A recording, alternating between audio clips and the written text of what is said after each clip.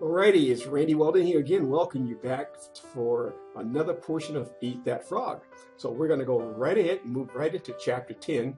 Take it one barrel at a time.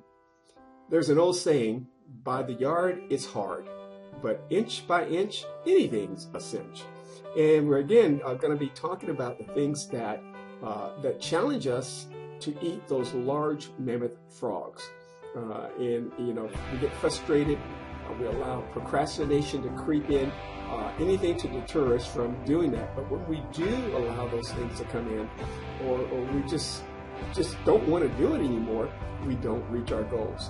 But we got to persevere and move forward. And we're going to talk about that here.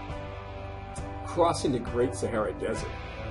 Many people have lost their lives trying to cross this desert over the years and continue because it's a featureless desert because it's always changing. You may go to sleep one night and there's something out there and all of a sudden it's changed. The wind is always moving. But the French solved this a while back. And what they came up was with big old giant oil barrels, 50-gallon oil drums. And what they did to solve the problem, to navigate across this big desert, is that they took the 55-gallon drums and they placed them out every 5 kilometers. Now those 5 kilometers is very important because that had to do with the circumference of the earth. So you can get out there and about every 5 you should be able to see, every 5 kilometers, you should be able to see 2 barrels ahead. And all you have to do is just follow the breadcrumbs, if you will, or the oil barrels to cross safely across the desert. And how you do that? 1 barrel at a time. And this is kind of like what we're talking about is how we take on the big frogs in our life. It's 1 barrel at a time. We don't need to take on the full thing. And I think that's just what we have to do.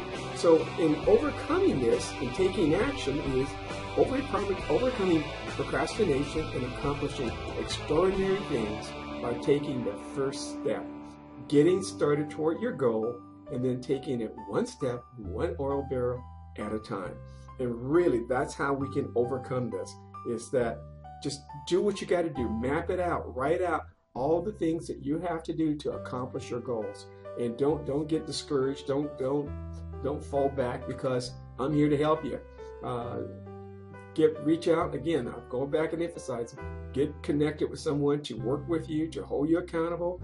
And again, taking these steps.